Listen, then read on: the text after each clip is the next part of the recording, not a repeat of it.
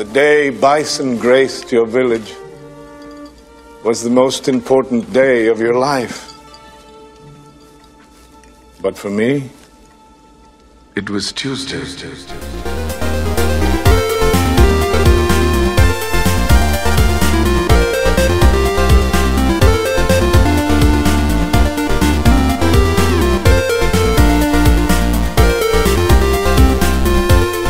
Welcome to the Rated G for Gamers podcast, episode 351.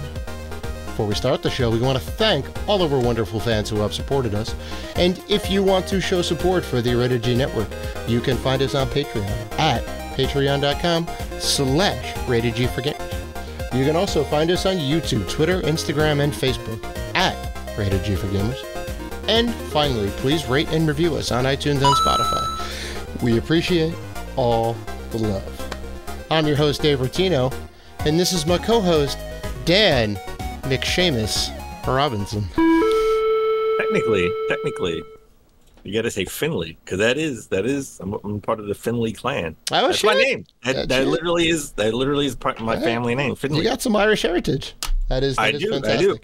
Well, listen, according to Ancestry.com, I got like 15% Irish and like 10% Scottish. So okay. Like, I'm in, baby. Okay. I'm in. Oh, that's awesome. I'm in the club.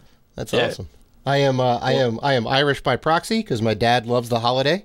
It very well could be his favorite holiday. Oh, he's all in on the music and the corned beef and the Irish soda bread, and he marches in the parade. Like this man is high. Wait. If that's the case, I guess I'm Puerto Rican. My dad loved he loved Spanish food. He loved plantains. He loved going to Puerto Rico. There you go. You know, roast pork, pernil. Like I'm Puerto Rican then. If that's I'm Puerto Rican by proxy then. That's the case. You got always had plantains available, right? Puerto Rican by proxy. Puerto Rican. I'm Puerto Rican. I'm Puerto Rican by proxy. There we go. The double. Wait, what? The Irish by proxy? Aren't you like Italian? Irish by proxy. Let's see. Italian, French, German, Polish, and Czechoslovakian. We cover a large swath of Europe, my family. It's mostly Italian, though. I think mostly Italian and Czech. But the other stuff is mixed in, too. You know, it's all a big melting pot in my family.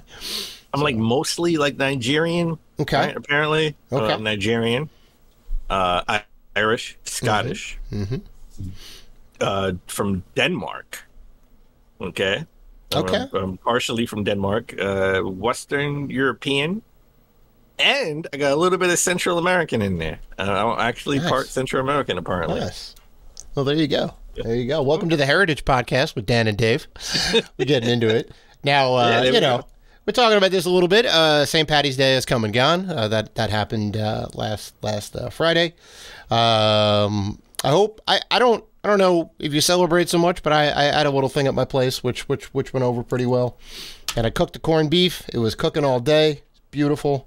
I made some Irish soda bread for the first time. Came out great. I was a little worried. Felt like it was a little too tough, but it's apparently supposed to be a little hard.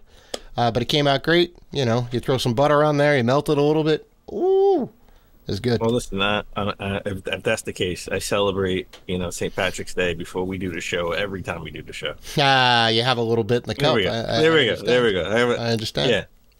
Yeah. I mean, look, we have an ongoing thing here. What's in the Spider-Man cup? That's right. What's in the cup? Let us know on Twitter. What's in Dan's cup? Hold it up. You got it there with you? No, I finished it before. Oh, I see. That's I see. Okay. That's why. No. Whenever I have a little bit left, that's why I drink it during the show. We'll revise the question. What was in Dan's cup? Because he did have a little something. I did have something different than I did the last episode. Okay. Yeah. Okay. I want to hear you say. I'm just saying, we in the 50s, right? This is we in the 50s. I want to hear you say, like, this is episode 351. 351. Right? Missed opportunity. Okay. So next episode. Last episode was 350. I mean, that was the quintessential one. Okay. So the next episode, there we go. 352. There we go. So, as you know, or maybe not, if you listen to the last episode, you know that we had a little bit of a hiccup. Had to do a re-record on that. But, you guys... Hey, this is the fourth time we're recording this segment here, didn't you know? quiet. And we had some good talk on there, and we got into it a little bit. Now, there's an ongoing question out there about video games, and should all video games have an easy mode? Me and Dad get into it a little bit again. Dan's stance is that all games should have an easy mode. They should be accessible to everyone and whatnot. And and in a hard mode. I'm not saying if it's a hard game, it should have an easy mode. If it's an easy game, it should have a hard mode. Sure. For people who want to challenge. But guess what? There's always a hard mode for people who want to challenge. Okay, but never an easy mode. And it's a fair point to make, and it's one you can certainly argue, and Dan will take it to his grave, that there should be an easy mode. But I don't know if you saw the drama that was going on, the mini drama that was going on Twitter, because somebody posted a picture from the new Resident Evil remake, and it was a spicy take, but he took a picture of the barrels, the breakable barrels in the game. And he said, this has to stop, because it was a big painted yellow X over them, right? And it was to let you know that, hey, this is interactable or probably breakable or whatever. It gives you a hint to say, hey, you can interact with this most likely, and there's probably something inside. And then once you do it the first time, and you know that that's the signifier, and then when you go around to the different areas and houses and whatnot, you can see, oh, here's a thing, and it's got the yellow thing on it. I'm going to go up and stab it, right? And I'm going to get something out of it, most likely. And every game ever made. Well, I mean, in the last, 20 years or whatever, game hints like that have been around, for sure. But he was like, well, I think the argument this guy was trying to make is that it was taking him out of the game, and it was too obvious, and we didn't need it and whatnot. And I kind of clapped back, and I said it's about accessibility. In the same way that you're arguing for easy mode, I think it's good to have these signifiers in video games for maybe people that don't play games on the regular, or maybe have not so great vision, right? Maybe they're partially blind or whatever it is. That's why we have things like all the different colorblind modes, right? There's 3 or 4 different ones.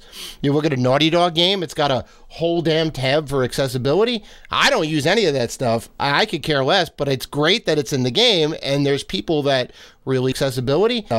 Somebody who beat The Last of Us Part 2, and they were blind, and they did it thanks to all the accessibility features that were in that particular game. Preface, legally blind. Yes, blind. But those are two different distinctions. Sure, but those are two different big impairment. But there was enough audio cues and whatever else in the game, which is amazing, right? And I get that when you see something jarring, that's video gamey, it takes you out of that world. But you look at Call of Duty. All you gotta do is sit behind a waist-high wall, wait 2 seconds, and your health comes back. There's no realism there, right? When you fire bullets, they have no drop-off, right? It's all in the name of gameplay, right? You got to make some concessions for it. Oh. Now, he had walked back that statement a little bit. Everyone kind of got heated over it, and he was like, "Hey, okay, let's go ahead and take a temperature down." He kind of walked it back a little bit, it got me a little tight, and I was thinking about your point, and it's like, well, that's an accessibility thing to make it easier for people to play the game. So I just want to say, I love it when you say the video gamey thing, because you going around shooting zombies, that's the realism in that right there. Right? None of these games are real, right? Yeah, but okay. I'm just saying. Yeah. I don't know this for sure because I don't have the game, or do I? I don't know. But I'm pretty sure there's probably a way to go into settings and turn that off in Resident Evil 4 Remake, right? Or they could patch that in. But I'm sure that, they always have ways where you could turn things off, right? Well, for sure. You gotta jump through hoops. It's not easily, no pun intended, easily accessible. Right. But you could go in and turn that. It's probably a way to go in and turn that off. Well, BioShock, I remember the first BioShock, you could turn off the glow or the shine around objects you can interact with. right? Yeah. But it was on by default, and you could just turn it off, and then it would make it a little bit more realistic. So they have that option. They may have that in the full version. I don't know if it's in the demo per se, but yeah, that would kind of be like the best of both worlds, right? And then everybody's happy, everybody gets what they want, and you can customize the game the way you want to play it. If you want to make it more hard, you can do that, right? So, I mean, I 100% stand behind that. Yeah, I just sure. want to know if this guy played Uncharted, where they actually had the bright yellow strip for that's where you can climb. Oh, yeah. Climb Yeah, the mountain, right. But turn that off, and you have no idea where you got to climb. Right, exactly. And then you look at this mountain, and you're like, can I climb that? I don't know. I don't know. Yeah. All right. We can keep going. All right. I Let's know, get the I show know. on the road. Let's get the show on the road. We have an awesome show this week. Coming up, we're going to talk about Sony's new Superman game that's in development. That's according to Microsoft lawyers, Okay. which is totally hilarious. Stay tuned for that. That's a decent property, though. They that is a do decent Marvel property. games. I don't know. Okay. Well, I don't think they have an exclusivity with Marvel. Well, no, at all. maybe not, but I just assume No. if you're working on one, you'd be working on more No. properties. But okay. And then we're going to say our final rest in peace to the Wii U and 3DS, because by the time we get from PAX, it's going to be shut down. It's going to be gone. It's going to be over. It's going to be over completely. But before we get into any of that, let's begin the show with us going to PAX, because we are going to PAX East 2023 for the first time together since right. 2020. That's right. This This is awesome. I'm super happy. This was a tradition. This is our 8th time or 7th time going together. We've been going. Well, me and you have been going since 2016. So Yeah. yeah, I think maybe it's probably the 6th time, because you didn't go to 2021 because there was none. We didn't go to 2021, and you missed last year. So I think this would be our 6th outing, if the math is correct. But still, I mean, and I remember. I just want to go ahead and say I remember because I went to most of them since the first PAX East of 2010, when they had it in the Heinz Arena, which was like a quarter of the size and filled to the brim. And then they announced at the closing ceremony, they're like, yeah, next year we're going to be in this brand new BCEC that's opening up next year. And I said, thank God, because it needed it. And then next year, like, they had so much more room. It was great. But I remember the first year that you went, and I tried to like prep you for it. I'm like, look, this thing is big. It's like an airplane hangar. You can't prep. You can There's never. Tons be of games. I tried to for it. give you the schedule and the whatever, and you just like, and even I with gotta all go that, you went in. in, and you're I like, just oh my gotta go God, in. sensory overload. Yeah. It's a lot. Yeah. It's a lot. So my friend Jay is going this year. He streams on Twitch. Me and him used to work together back in the day, and I was like, oh, you should like totally come. And he is in the position that you're in, or that you were in 2016, like brand new and green. And I'm trying to give him all the hints that me and you learned over time, right? And just like, look, take a look at the schedule, map out what you think you want to see. No, he's not ready. He's not ready. He's definitely not ready. He just needs to come and see it for himself. Yep. Right? Is he coming all 4 days, or is he coming? He'll be there all 4 days. Yep. Yeah, he'll Okay, be there all all 4 right. days. A friend of his is going too, so they're going to be doing their You know thing. what? You know what makes it easy? That first day being on Thursday instead of Friday. Yes. Right. That first Yes. day makes it a lot easier, because it's not. It's not going to be that many more. Not that many people going to be there on Thursday. It's not Thursday gonna be is the as best day. crowded. Yeah. It will be crowded, but it won't be as crowded. So Saturday is the he's worst. like- Everyone comes on Saturday. Saturday always. Saturday is always the one that's sold out. Right? Yeah. It's always Yeah, it's tough. So he's lucky that he has like a Thursday, and then like about Sunday he'll be a pro, and then next Oh, yeah. year he'll come. Oh yeah. Friend of the show, best friend of mine, fighting game fan, Yeah. enthusiastic Brian. I've mentioned Brian several times. Yeah. Bro. Yeah. He I've told met him a me few times before. Good dude. he told me he wants to come next year. So I can't wait. Oh, very nice. Very nice. Yeah, let's make it happen. I think he would have a great time there, for sure. If there's any so fighting much to games do. there, if Oh, he's there any always fighting will. games Yeah, there there, always is. He's going to be there. But you know what's not going to be there, which is going to be is a bummer. Nintendo announced that The Legend of Zelda: Tears of the Kingdom is skipping PAX East this year. Yep. I heard about sucks. that. No Kinda booth, sucks. no nothing. I wish no nothing. Yeah. Nothing. Well, we should say this. Microsoft, Sony, and Nintendo, all three will not be at PAX East in the same capacity. In the same capacity Okay, they were. because Nintendo is going to be there, but Yeah. they're doing like a Nintendo versus booth, which I think is going to be a lot of head-to-head competition of games they already have out, and I think there's a Pokemon thing that they're doing too. But that's they're not there in the same. All three will not be there in the same capacity. That oh they yeah, were no. Sony doesn't have a booth, and in previous Microsoft doesn't years. have a booth. Yeah. Yeah. So we get a lot of smaller booths up front, which is cool. So like when you walk in, the left hand side won't be the big Microsoft or Sony booth. So we get a lot more variety, but the whole show floor is filled up, which is cool. Sad that they won't be there, but you know, maybe like next year they'll make a concerted effort to come back. About that, I don't know. You don't think they're going to do it? No, I don't. I think they're making a concerted effort not to pay. I'm not saying E3 is millions of dollars. Obviously, PAX isn't millions of dollars, but No. I think they want to do their own thing, right? I don't think PAX East. I think is perfect for like a Sony, right? Like I think Sony more than anybody else. You know, since they're not going to be at E3, you're not going to be hands on, at the show floor with whatever games they have coming out. Right. I think PAX would be perfect for them, but I think they're. I'm not saying they're going to have their own event, but like Gamescom, Tokyo Game Show, more so. Like Paris. The show that's in Paris that week in Europe. I think they would do those. They're going to skip E3 and skip like sort of like the mid tier like PAX East or PAX any of the PAX events. I think they're going to skip those. I don't know if it's going to be the same. I'd love to see him come back, but I mean, certainly the pandemic, the zombie apocalypse, certainly shook stuff up, and it changed everybody's strategies with everything across the board. Correct. Everything changed with that, from game development to presentations to whatever. Like the landscape is very different than it was 3 years ago. So, but All right. it's still going to be a good time. I'm looking forward to it. So Dave, we're going to do this a little bit early. Okay.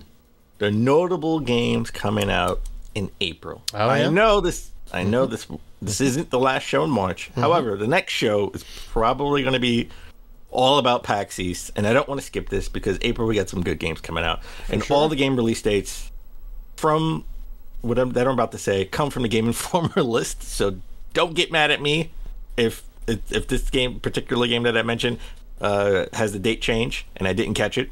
Blame Game Informer because that's where I plagiarized my list from. There you go. Okay. Yeah, you used it for reference.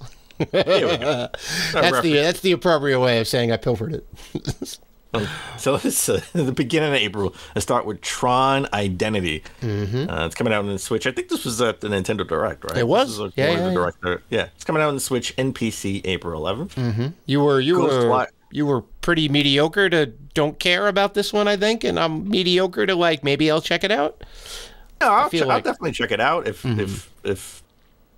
there's like an actual hard copy release. If this is a digital only game, I'll probably check it. I thought you were gonna say if there was a demo, but you're like, no, I'll pay the money as long as I get plastic. If it's a demo, I'll definitely play it. Okay, sure. So, finally, Ghostwire Tokyo loses PlayStation exclusivity coming in April 12th. It will be on Games Pass. I don't know if it's going to get a physical release for Xbox, but it's going to come on Games Pass. A bunch of extra stuff, Sure. which is cool. And to be fair, that all that extra stuff is coming to PlayStation too. Right? I It's coming mean, to both platforms. yeah, thankfully. I mean, I don't necessarily like the gated content situation, but this is Well, it's a Tango first-party GameWorks, game. right? It is First-party game, technically now because Bethesda bought Tango GameWorks, and then Microsoft bought Bethesda.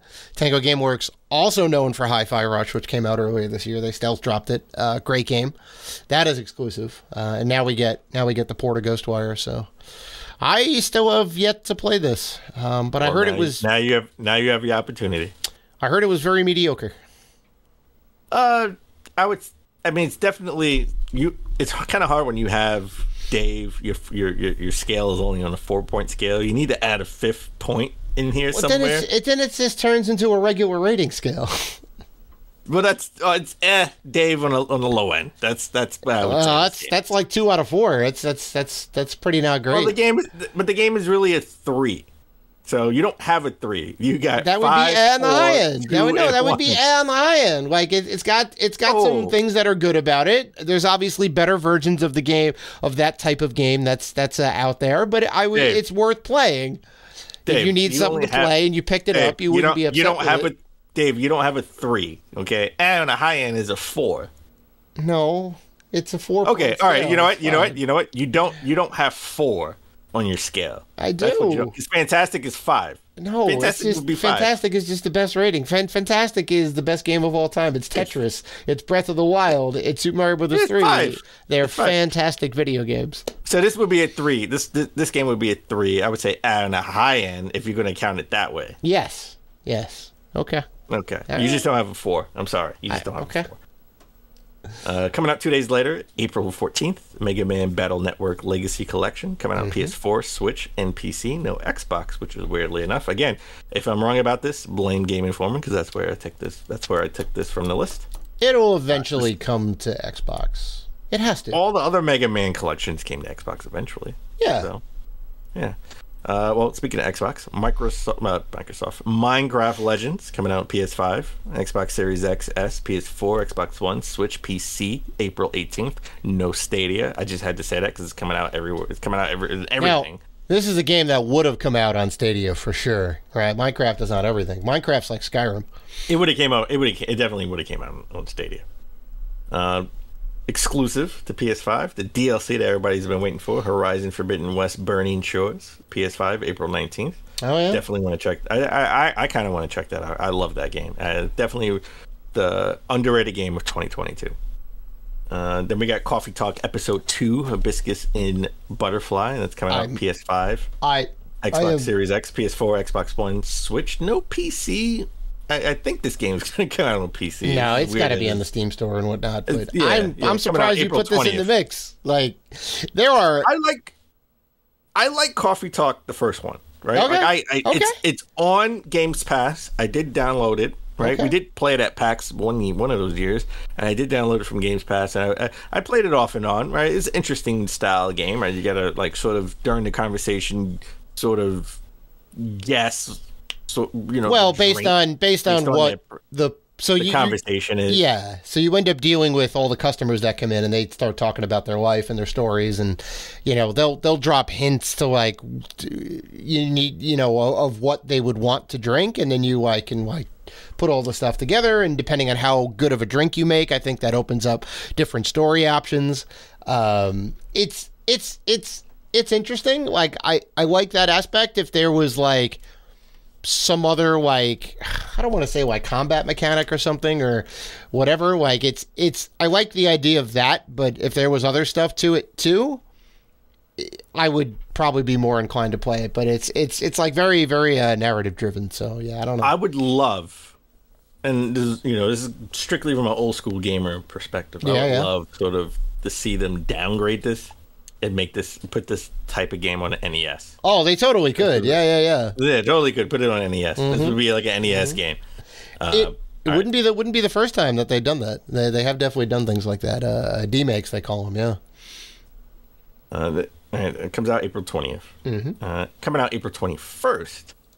Talking about coming out on NES. This is coming into the Switch, exclusive to the Switch, and that's Advance Wars 1 and 2 Reboot Camp. Yep. It pretty much was delayed during because of the war that's going on right now, right, in Russia and in Ukraine. Yes. So they delayed it a year. It's coming out to little I don't want to say fanfare because fans of the original game fans definitely want this. Definitely want this game, but it's coming out with not as much marketing as it would have if there wasn't a war in yeah, right? It's hard. When you have sensitive subject matter. Asia, sorry. Yeah, which is sensitive because of current events. Yeah, it's hard to really make a big push on there, but I'm happy this is coming out. I mean, it's all cartoony violence and whatnot, but you still got to be sensitive to the situation. So I get that. But these games are a little bit pricey. They were 1 and 2 were on the Game Boy Advance. They are hard to get, and they haven't re-released them at all until now. So I'll get to play them. Definitely a day one pickup for me. Probably gonna wait. This is gonna be a discount for me. Oh well, it's gonna be a while before that Nintendo discount happens. Discount, well, definitely a day one pickup for me. Dead Island 2, finally, right? I remember watching, I think it was 2015, E3 2015, Sony, it was Sony's, it was on the Sony stage, and we saw it, and then we didn't hear anything about it until like last year or 2 years ago. So Dead Island 2 coming out, PS5, PS4, Xbox One, Xbox Series X, PC, and it was supposed to come out on Stadia. Oh, no. Well, not anymore. But not anymore. April 21st. Wow. Yeah, I got burned by the first one. They put that awesome trailer out, and the game was nothing like that. It was just all cinematics and no substance. Game was trash, had a lot of bugs. And then they made Riptide, also not great. I don't want to say that I wish this game, I want it to be good, but I'm very... Sounds like you don't. Sounds like I've you're been a little burned salty. once, Dan. All right, I'm cautious about dipping my foot back in the pool. All right. That's all. Okay. That's all. All right. Then the game that we're both going to see at PAX, right? That's right. PAX East coming out April 25th, and that's Strayed Lights, and it's pretty much coming out on everything. Oh, PlayStation 4, 5, Xbox Series X, S, One, Switch, and PC. Yeah. 25th. Yeah. I mean, I didn't hear about this until we were looking up some stuff for PAX, and we saw that this was here, and we made it a point. This game looks great. Let's go ahead and see it. I don't know if we saw it. I was definitely. Yeah. No, I didn't see it beforehand. But Okay. definitely when I saw it, I was like, we got to check this out. We need an appointment to see this game. Yeah. It looks good. Hopefully it lives up to its, the expectations that I have in my head for it. Yeah. So definitely look forward to more coverage of Strayed Lights. I guess maybe next episode, right? And probably do a write up on the website about it. Could be the game of PAX for us, right? Maybe. Could be our game of PAX. It's true. Could be in the running. That's true. Also, DLC coming out April 28th, and that's Monster Hunter Rise Sunbreak expansion, right? Coming out PS5, PS4, Xbox One, Xbox Series X. People have been looking forward to that. But the game that I'm looking forward to, the same damn day, April 28th, that is Star Wars Jedi Survivor. Only current gen, PS5, Series XS, and PC. Not coming out on previous gen. So we're hitting that mark. We're hitting that mark, right? I think this year could be the last year where we get sort of cross-gen big games. The indie games will still get cross-gen, right? Because they're easier to program for sure. Yeah, they don't need the horsepower. Yeah, I mean, there's always the turning of the tide. I think it took a little bit longer than usual to do. Well, I mean, people couldn't get into current gen. Well, right. Yeah, we're coming up on, we're coming up on almost 2.5 years, and we're still getting cross-gen titles, right? Almost all of these titles are cross-gen, right? Which is crazy, which is great too. But I mean, it does make it a lot harder because you got to build for the lowest common denominator, which would be the Xbox Beta machine or the original PS4, which is hard to do because that's a console from 2013, right? Or those are consoles from 2013, and they don't really have the chutzpah that even the revisions or the Series S, not the Series X, the Xbox One X, right? Or even the Series S, they got to build for all these different things. Series S is going to be obsolete in like 2 years. I mean, maybe. Yeah, maybe. All right, Dave. As we always try to start the show but epically fail, what have you been playing? Oh, so I don't know if you know, Dan, but that's why I asked. The Halo Infinite Season 3 Echoes Within multiplayer update came out. That came out with a couple new maps, one arena-style map, one big team battle open map called Oasis, which is awesome. There's a new weapon, which is great, single-shot fire rifle, which is really cool, and a brand new item, which is the Shroud, which you can basically put it down, and you can't see through it, but you can move through it. So it's not a shield, but it's a vision blocker. For everybody involved, so it's kind of interesting. The new updates are cool. Came with a bunch of new armor sets, new like base armors, right? They give you like 2 new base armors or 3 new base armors. There's a bunch of new progression stuff you can go through. So it's good. Like Halo's starting to Halo's really starting to come together. 2.5 years after it came out, or 1.5 years or whatever. Yeah, it came out at the end of 2020. Well, that's how that works, man. You didn't know that? No, Halo Infinite was a 2021 game. Remember, it got delayed. Oh, it did get delayed. Okay, so like a year and a little bit. Yeah, like almost 2 years. Got delayed. Yeah. Okay. Stuff that I'm done with Halo Infinite. Yeah. So I'm pretty much. Well, you did the single player and then you're out. Yeah. I didn't even beat that yet. I should go back and beat that, and I may go back and beat that. I made it right there because I hated the open world part. I know that's that would have made it different. Yeah, that was the innovative part. No. I just didn't like it. I kind of wanted the sort of, I kind of just wanted it to be sort of, just let me know where to go. Let me know how to do it. You want the more structured missions. Yeah. I wanted the structured missions. I didn't want the open world. To me, that's not Halo in my view. I'm not so. It's different, yeah. All right. Games that I've been playing. Mm-hmm. There's a game that's not on this list, Dave. Okay. And we haven't talked about the specific game. Because we didn't want any of the smoke that's on the internet. We didn't want the internet smoke at us at all. I mean, maybe you didn't. I'm fine with talking about whatever. It's cool. We can get into it. I'm not even going to mention this game's name. I'm just going to say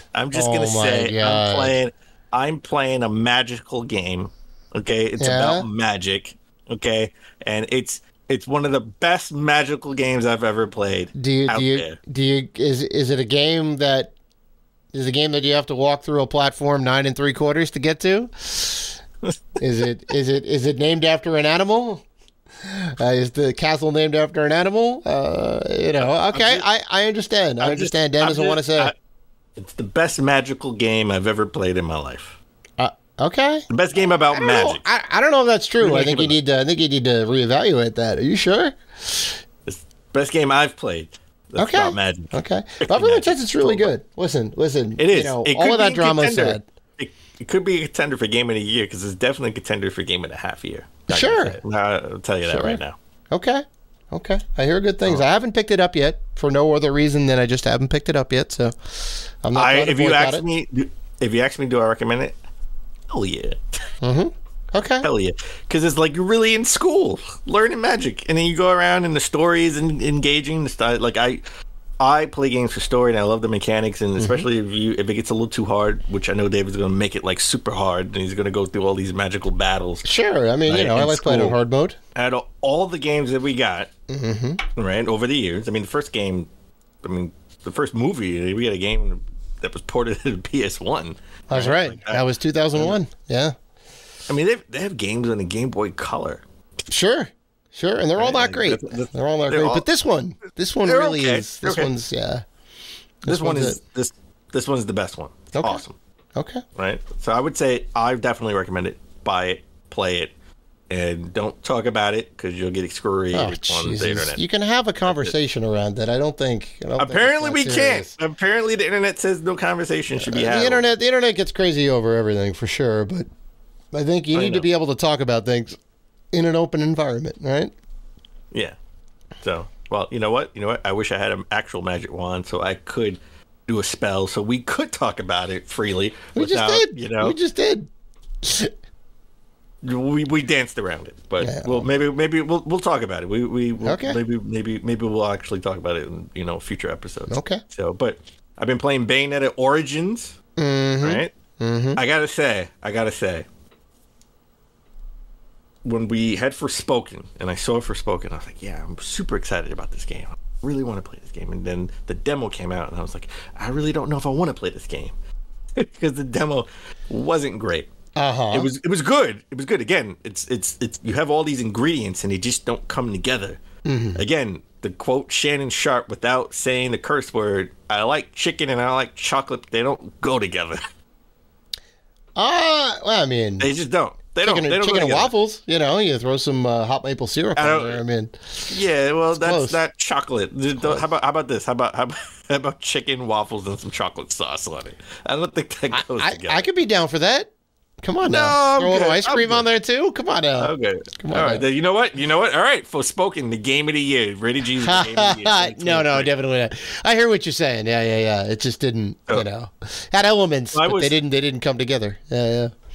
So when I heard about Bayonetta Origins and sort of like a twin stick, and you know, this stick controls one character and this stick controls the other, and it sort of looked like Okami, right? It's like a twin stick Okami game, essentially. Right. I was kind of like, I don't know about this. I don't know how that's going to work. And then the demo came out, and this is one of those things where the demo actually helped it, because I said, I don't know if I want to buy this day one. I want to see the reviews just because of the gameplay, the controls. But the demo came out, and I played it, and I was like, oh, it's not that bad. Okay, now I get it. Now I understand it. So I bought it, day one, got it, played it, and playing it. It is awesome. Definitely. All right. It's a game I'm taking to PAX with me. Hopefully, maybe I can beat it over the trip. Now, from downtime. Is it better than 1, 2, and 3? Any of them? It is different than 1, 2, and 3. It is, Okay. It is a completely different style of Well, game. right. No, I know. But I mean, like, just as a whole, this as the game in general, is it a better game, or you can't quite say? No. Again, there's just it's like saying, you know, is the original Final Fantasy better than Super Mario Brothers 3? I mean, You can easily say if you like one over the other. I know you. I mean, you could like one over the other, but it's like you wouldn't call it a better game because it's a different game, right? It's not the same exact game where you can compare. Sort of compare more and say, yeah, this game is better than this game. You're saying that every top 100 list is wrong. Is that what you're saying? Is Tetris better than any of them? Any Super Mario game? Tetris is objectively the best game of all time. It is. It's infinitely playable. Even to this day, you can rock out a Game Boy and play that game. So this game is better. So Tetris is better than Super Mario Brothers 3. Is what you're telling me? It's better than Super Mario Brothers World too. Yeah. No. But it's objectively the best game of all time. No it is, way. though. It is. It is. No way. No, it is. No, it's not. No, it's it not. is. No way. No way. It is. It has infinite replayability. It has tight controls. It has okay graphics, but they're good enough. And it has amazing soundtrack. You can if we went to court, no way in hell you could convince a jury of gamers that Tetris is a better game. Well, you're saying you can't even compare them. Mario Brothers 3. Because you can't compare. They're two different style of games. Which means then when IGN did their top 100 and they put Super Mario World above Super Mario Brothers 3, they were wrong because you apparently can't do top 100 lists and compare games of different genres. So it doesn't count. Well, that's what you're saying. That's what you're saying. No. You can easily compare different games. No. Now can't compare. You can. Now, you can't say the original Bayonetta games. You can't say Final Fantasy is a better football game than John Madden Football because it's not a football game. But you can look at the game in its totality, right? You know, and say, okay, how is this game as a whole? The graphics, the sound, the fun factor, game control, all these different things that you can measure. You know what? Bayonetta Origins is not only the best Bayonetta game. No, you're it's just better than anything. It's better than anything that was on the NES. It's better. This is infinitely more playable than Super Mario Brothers 3. This is a better game than Super Mario Brothers 3. Completely better. Your argument stands if you're comparing the best football game, then you got to look at football games. And if you want to break it down further and say simulation versus arcade, and then you kick out like NFL Blitz and all of that stuff, sure, well, I'm with you. Well, yeah. That's what we're saying here. This isn't a Bayonetta game, so I'm not going to compare it to the other Bayonetta games. This is a totally different genre of game than the other Bayonetta games. So you said which is the better Bayonetta game, which is like saying which is the best football game. This is totally different. Then that's what you asked me though. But that's what you asked. No, I was just asking in general which of these games are better. I mean, obviously, which is the better Bayonetta game. Well, because we're talking about Bayonetta, but you can still like one more than the other, though. Which one do you like better? Is what I'm saying. Which one do you like better so far? There you go. That's obviously what I was asking. You said which is the better Bayonetta game. Well, I wasn't saying objectively, but you could still also make that comparison. But okay, go ahead. Chew is the best Bayonetta game. Period. Okay. Okay. 2 is better. 2 is the best. So nothing's going to beat 2. Okay. Nothing's gonna. Well, I mean, listen. If 4 comes out, Oh well, I mean, for the moment, yeah, 2 is reigning. for the moment, king. 2 is still the best. Okay. All right. I would rival that this Bayonetta Origins. You know, the first one was good. I like the first one. I do. You know, the first one. I would say the third one. If I had to rank, now you're gonna say rank the 4 Bayonetta games. Yeah, that's what I'm I saying. would say Bayonetta 2, Okay. Bayonetta Origins, or Bayonetta the original. 3, I think, is at the bottom. Wow. 3 is at the Okay. bottom, Okay. to be honest. Okay. Is it? Which is a great game. It's a great game, but I think it's at the bottom. Story wise, it's just all over the place, and I didn't like how they implemented the different, demon characters. I know some people love it. I didn't like it. Okay. Is it bad that I haven't played any of them? Is that Terrible. It's the worst. But you do own Bayonetta. Oh yeah, I got some copies of Bayonetta kicking around. I think I may terrible. have to do that for my Saturday morning retro game. I may have to don't play put the the first Bayonetta on the Just block. don't play the PS3 version. Oh, it's trash. Yeah. Oh, trust me, I know. It is wildly different. The 360 version, infinitely better. So, I've been also playing WWE 2K23.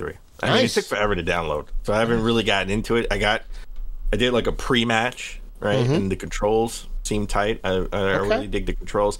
Here's the thing that I'm not understanding, and this could be because I'm not the biggest 2K fan. I haven't religiously been playing it. I want some variety in my 2K games because they seem just to be the same thing over and over and over again. Yeah, that's a general complaint with sports games. The annual sports game release. Yeah, and I think I said this last year when the last game came out, and I accidentally got it for the Xbox One. So it's like trivia.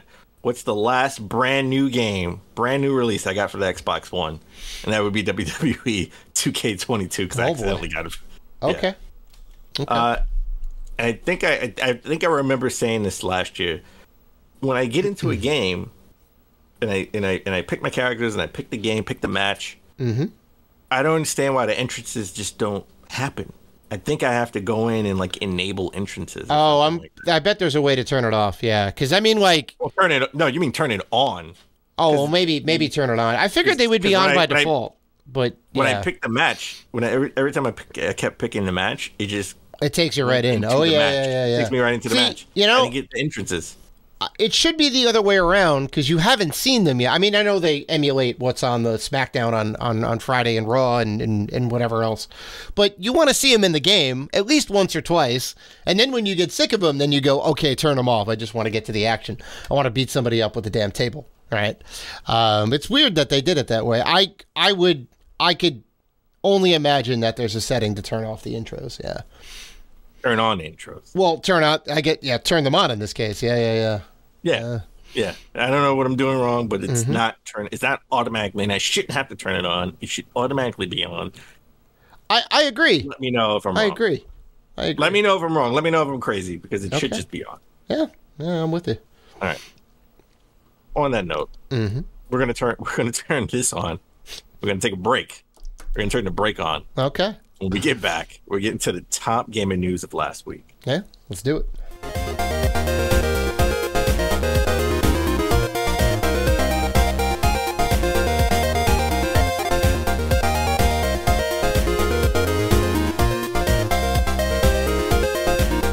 And we're back.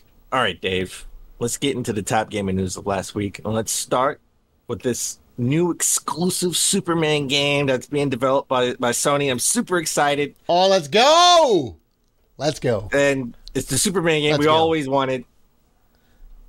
It's Superman 64 2. No. Yes. No. Yes! Sequel to the worst game of all time, arguably. Oof. No. It's a slow news week when this is our lead. This is our headline story. Get into it. We talked about it for the last 2 weeks, right? The Activision Blizzard acquisition by Microsoft and documents, being sent and lawyers involved. And I'm guaranteeing you a lot of these lawyers aren't gamers. Mm-hmm. And the reason why I say that is because this is sort of a document by lawyers, Microsoft lawyers, regarding, the things that the exclusivity deals that Sony has. And they sort of mentioned that they have a Superman exclusive game in development. However, and they said it's coming out next, right? Like this is I think it's one of the next big releases that Sony has. Mm-hmm.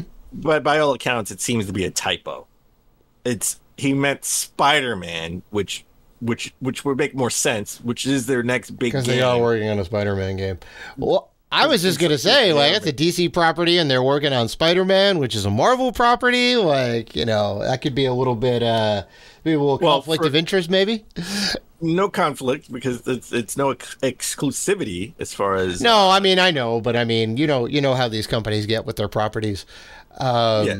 It's actually funny, because, like, there hasn't been a Superman game since Superman Returns. It's true. Oh, yeah. Superman Returns. Superman Returns from, like, with Brandon Routh from, like, 2006. 2007? Yeah, 2006. I like that movie. A lot of people hated it. This is the last Superman movie. You have one of the most iconic superheroes. You have a great video game character with amazing video game powers. Where is your super? They made a ton of great Batman games within the last, like, 10 years, right? All those Arkham games are amazing.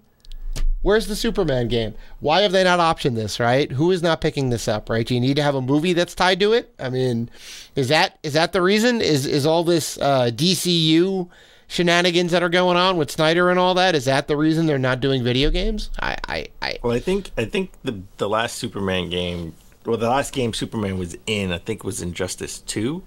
Sure. Right? Sure. Right? So it's not a Superman game per se, but it was the last game Superman sure. actually. And that was great. That was a great game. Injustice 1, amazing. Injustice 2, great. Made by the same guys who did Mortal Kombat, right? It was produced by WB Interactive, right? They can do this. All they have to do is just say, hey, we need Studio X, make a Superman game, and it'd be great. Well, Insomniac is making Spider-Man, right? And they're making Wolverine, if I'm not mistaken, as well, right? So it's, again, it just so happens that they have Marvel properties that they're working on. It's not, I guarantee it's not no exclusivity deal in the sense of, we're only going to work on Marvel properties. That would kind of be ridiculous. I mean, they would have to have a deal with Warner Brothers, but we just got Midnight Suns, which is a Marvel property game that just came out in December, and another studio made that. And Wolverine's on the cover, right? So I guarantee you there's no exclusivity where they couldn't make a property from DC, which I would love to see Insomniac make a Superman, take a crack at making a Superman game. That would be, that would be awesome. For sure. I mean, unfortunately, the next Superman, the next game we're going to see Superman in is, Suicide Squad Kill the Justice League. Oh, yeah, and that's, well, we'll see how that game... We'll see how that game comes out, but it's shaping up to be a disaster. Yeah. But I would love to see Insomniac take a shot at a Superman game. And, sure. and I could tie it all together. Superman, just like Iron Man, would be a great VR game, right? Superman's flying in the sky. It would be cool to be like, you could be Superman in first person. He's got lasers, which he shoots out of his eyes. X-ray vision. He's got cold breath. He flies. He's faster than a speeding bullet. I mean, he's got superhuman strength. He's got great villains. You know what I would like? Come on. How about this? Come on. How about this? Superman VR game, PSVR 2, right? And you got hit with a kryptonite bullet or something. So you don't have all your powers. So you're trying to heal, right? Okay. And that's how you progress through the game. And you slowly get your powers back. I'm with you. So you learn, every sort of section, you learn how to master each power that you have, right? Okay. So you slowly gain it back. And at the end, whoever the big bad villain is, you got to use everything that you learn to defeat him in VR. I love it. I want it. Listen, who's going to make it? Where is it? It just writes itself. Listen, I know. You can have that for free. I know. Isn't it amazing? Isn't it? But like, it's. Yeah. It's not hard to do a Superman game. Titus would tell you otherwise. I think they made Superman 64. Titus may tell you otherwise, but it's not that hard to make a Superman game. They've made games where people fly around. You just gotta put a timer on the screen and see if Superman can fly through all these rings in a certain amount of time. Yeah, that's just the ultimate game. That's all you gotta do. I remember I rented that game, and I was like, I literally thought the game was broken. Yeah. Oh, everyone did. I thought the game. I was like, we rented a broken game, Dad. We rented a broken game. This is not working. And so we went back and we got another game. I don't know what game we got instead, but I was like, I never played that again until became a collector and bought it again. Right. So, all right. Well, let's shift. Sort of. I guess we're not going to really shift gears too far. Let's stick with the Microsoft buying Activision Blizzard, right? Looks like by all accounts that this deal may go through now in the EU, right? After there were talks that it's not going to go through, that they didn't want this to go through. They were going to vote against it. But Microsoft, they keep doing these 10-year deals with different companies. They did it with Nintendo. They tried to do it with Sony, and now they're doing it with this company called Ubitus. All right. So if you don't know what this company is, because I know I damn sure didn't know what this company was, they're a Taiwanese-based cloud gaming company that they signed a 10-year deal with, and they have cloud technology that brings games to the Switch, like Control, Resident Evil Village, Guardians of the Galaxy, and Hitman, just to name a few. Yeah. This does not mean that Call of Duty will be a cloud game, because they did say they want this to be a native game working on Nintendo consoles. And I was not cloud streaming. I was gonna ask you about that, what you thought about that. But if they're specifically saying no, and it makes sense. I heard Digital Foundry talk about this too, and they said that the latency would be a killer. However much it is, it would be bad because you're in a fast twitch, single player experience, or multiplayer, which would make it even worse, right? And there's people flying around that have zero ping and whatever. They're going to be capping you left and right, especially if it's a cross-platform thing and you can play on different systems. So it's, I don't know if they necessarily could do that, but... Well, I will say this. Microsoft also said that every single game that comes out on Xbox Series X will work on an OG beta machine Xbox One. And they sort of walked that back, too. Well, I mean, you knew that wasn't going to be true. Nobody knew that. I didn't. I took them at their word. No, this is what they said. This is what. No, you knew that was untenable. They did it for like a year and a half, and then they're like, we have to wean off of this. You know what they did? They said, okay, listen. Cloud streaming, you can cloud stream it on a beta machine, and then it'll work. Right? Well, so they found a way around it. Maybe that's what they're going to do. Maybe that's what they're going to do. So depending on because I don't think this is not going to affect the Switch in the next 2 years. Right. I don't think, because it's not going to come out this year, and they're not going to sort of try to port it next year if this deal goes through in the summertime, because there's just not enough time. So this is something for 2025, and by then we may have a Super Switch, or I'm going to coin it. It's not going to be Super Switch. I want it to be Super Switch. My heart wants it to be a Super Switch. Well, but wait. It may be. If it was a brand new console, you'd want it to be called the Super Switch, or you want a new model that's called the Super Switch? No, I wanted the brand new console Super Switch. Oh, that'd be. Confusing. I think they're going to keep the Switch name because it's so popular. I don't think really change the Switch name. We're going to have a Wii and Wii U situation on our hands. I want them to keep. It's going to be bad. NES, and now they have the Super NES, right? I mean, yeah. That worked. Why can't the Super Switch work? Well, I guess Switch Elite. I guess the Wii U partially came down to the marketing, right? Yeah. Because everyone thought the Wii U was just the gamepad add-on. Marketing and functionality. Yeah, that's true. It was bad. They didn't tout the power that the Wii U had, because it was more power than the Wii. It was amazingly more powerful. Yeah. Yeah, they didn't tout that part. They just touted the, sort of the control, right? The gamepad, and that was it. So definitely marketing, 100% marketing. I don't know what they could do next. They would have to be sort of the same thing, right? It would have to be a handheld that's a hybrid. It almost likely continue to be more powerful. I think. Yeah. Because they're the only ones in that space besides mobile phones. They're the only ones that are. Well, I guess there's now the Ion Neo and the the Steam Deck from Valve, right? There's people that are putting out portable PCs, which you can play most of the library that's on the Switch already, plus stuff that's on the Steam library, and you can even hack it and do whatever else with it. So I guess there's some other players now.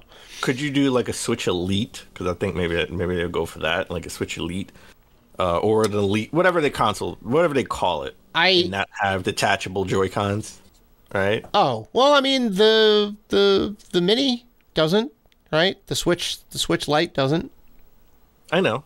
I'm just saying, could the next, because that's a downgrade, right? Could you have a game system, the next one that's more powerful, way more powerful than the Steam Deck, right? Because I think they have to go. I think that's the metric. Like, it has to be on par with the Stream Deck or more or better. Well, depending on the next sort of gimmick, right? Like whatever they're gonna go for. are you saying that the controllers are hindering the performance of the system in some way? Maybe to make it cheaper, you can make it not detachable, And then put more money into the RAM and the CPU and all that? because price matters, right? Like 100% price matters. Yeah. Yeah, Nintendo historically always wants, the price to be at a lower price point because they want it to be the barrier to entry, not to be so big, because a lot of their stuff is for kids, right? Like, Yeah. they make a lot of games catered to children. They are a toy company, or started as a toy company. Right. Well, yeah, it started as a playing card company and then a toy company. Yeah, correct.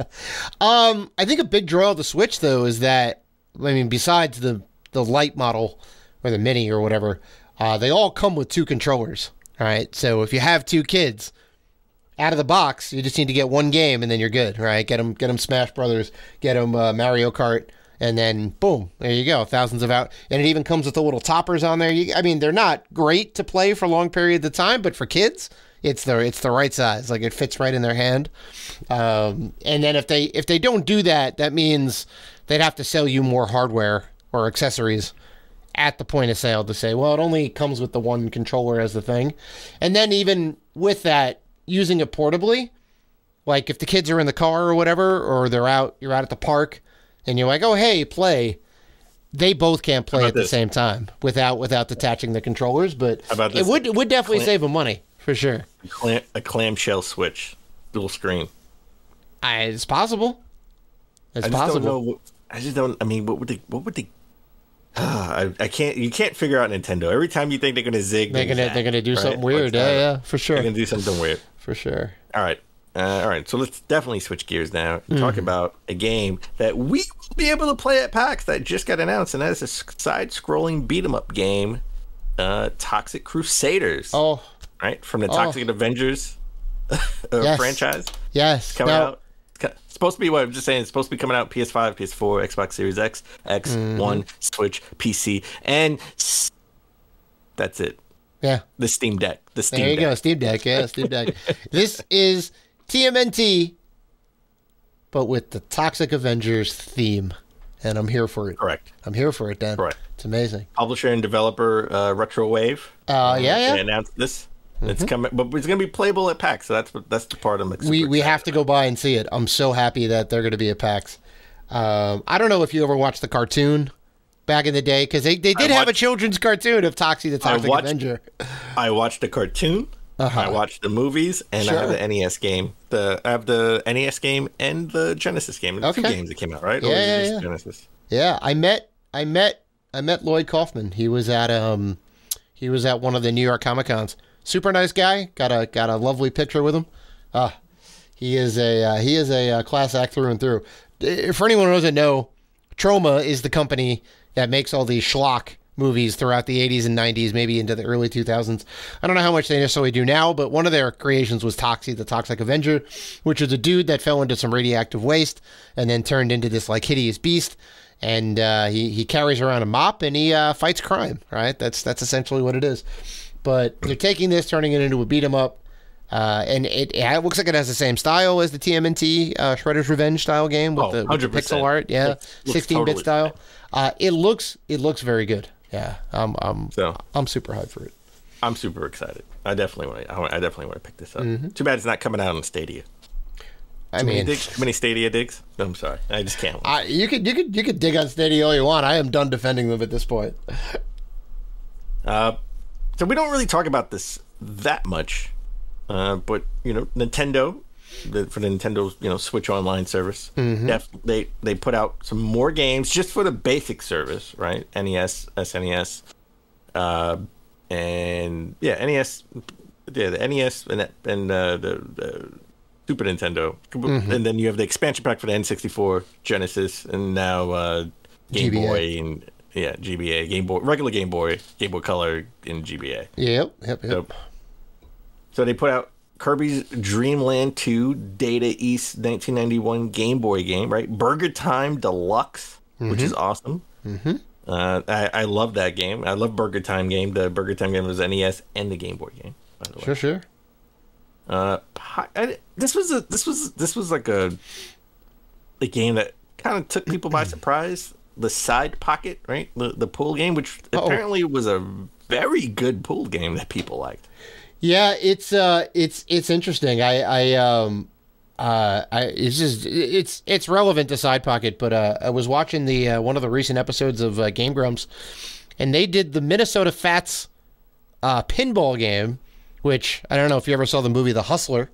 It's Minnesota Fats is the one that what's his name goes up against, and it's a great black and white movie, centers around pool and all that. But the Minnesota Fats game is just like Side Pocket. They use that and they slap Minnesota Fats on it, and they put a narrative behind it. This weird thing about like the mob coming after you or whatever to like put it around it. But it's essentially Side Pocket, because I was watching it in this trailer. I'm like, that looks incredibly a lot like Minnesota Fats pool, and it is, because it's made by Data East. They're both made by Data East. So they just kind of pushed it along and then put a license on it, put it on Sega CD and Saturn too, I think. Yeah. Okay. No. Listen, it looks like a cool pool game. Yeah. I think I have this in the collection. I never played it though. Yeah. It's I cool. don't think it's a very expensive game necessarily. No, you could probably get it for like $5. Yeah. I think this may be the first pool title that's on Nintendo Switch Online, on the online service. It's definitely the first, but is it the first pool game that was on Nintendo consoles at the time? Well, did they have any other pool games? NES had like Lunar Pool, and I think there was okay. Yeah, there was a number of pool games on Nintendo. I don't know if they were good or not, but they were there for sure. Yeah. And then they had an arcade Shoot 'em Up by Namco, which I can never pronounce the name of this game correctly. I always called it when I did. I remember seeing this game back in the day, but I remember calling it Z-verse, X-verse. I had no idea how to pronounce this game. It's either Xevious or Zevious. I'm not sure what the correct pronunciation is. Yeah, I never even heard that when I was a kid. I remember looking at this game. I never got it. But I remember looking at this game. I don't know what store we're in. I mean, me and my dad went to the store and I was looking at different games, and I seen that game, and I remember the guy over the counter was like, "Yeah, that's like X versus," and I was like, "Okay, all right, that's an option. That's an option for me." It could have been Funko-Land. I don't know if Funko-Land was around at that time. It probably was Funko-Land, now that I think about it. Or either that or The Wiz. Yes, I know, I took it back. Nobody beats them. Nobody beats them. That was only an East Coast thing, though. People on the West Coast, they don't know about Nobody Beats the Wiz. Funny enough, The Wiz is still around. PC Richards owns the name, and they have The Wiz stores down south. Oh, they do. Oh, they're keeping it alive. Wow. Well, I haven't kept up with it. I mean, back in the day, I know, they could have closed it down in the last 10 years, but I know. I mean, maybe the Wiz did sort of live on in their most popular stores down south, just with the PC Richards, sort of layout. Right. All right. Lastly, rest in peace. Sad. You will be missed, and that is 3DS and the Wii U eShop. They will be closing beginning March 27th. Permanently become unable to make any purchases through the Nintendo 3DS or Wii U console eShops. I think you can still download games if you purchased them already. I believe you could still download them. Don't quote me on that. But it's still a sad thing to see it go. And hopefully they will make better with the Nintendo Switch eShop. Right, or the next eShop that we have with the next console that comes out, right? For sure, yeah.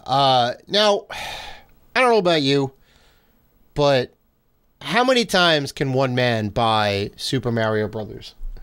How many times? Every time. every time. Why do these purchases get gated and locked to the platform? What's different between the Switch version of Mario Brothers versus the Wii U version of the Mario Brothers versus the Wii version or the 3DS version?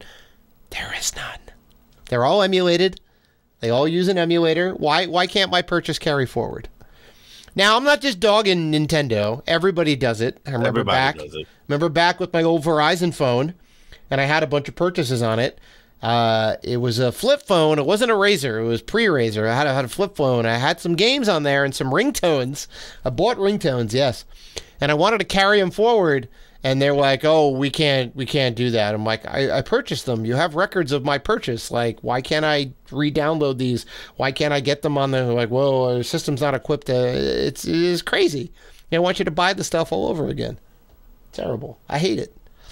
Well, I think we're done though with that, right? Because they did say, are we? I could have sworn. I think we are. I think they did say, purchases would carry over or something like that. There was something, because people talked about that when it was, the Switch online service.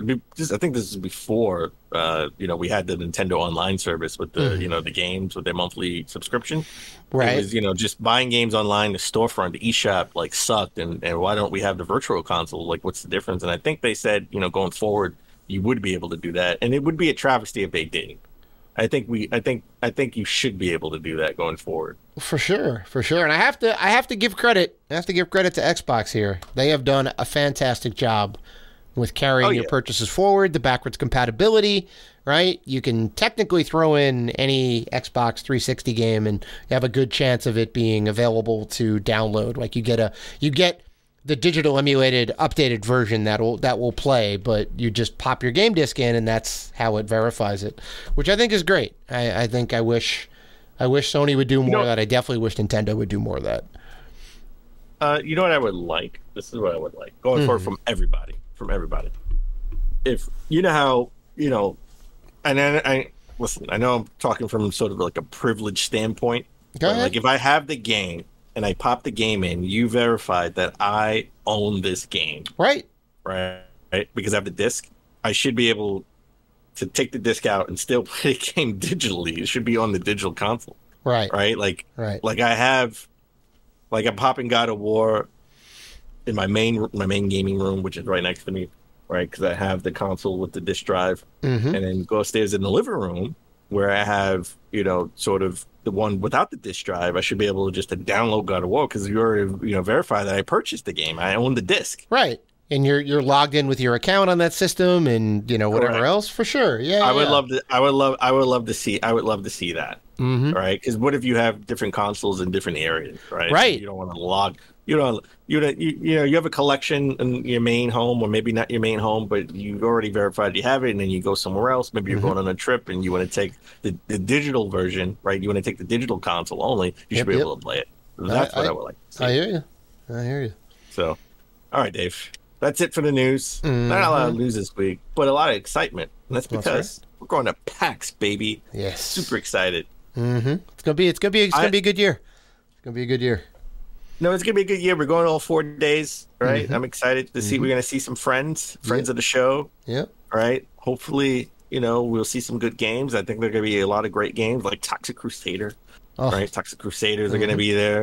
The aforementioned Strayed Lights, 30XDX, the sequel to 20XDX, the Mega Man roguelike game. Very excited for that. And I mean, we're going to be doing a lot of coverage. You can look forward to some exclusive stuff over on our YouTube channel. So if you're only subscribed to the audio portion, take a look at our video stuff, because we have full episodes up there now, and we'll have some exclusive pack stuff up there. We'll be doing some articles, and we'll be writing some stuff, and we'll be talking to some people.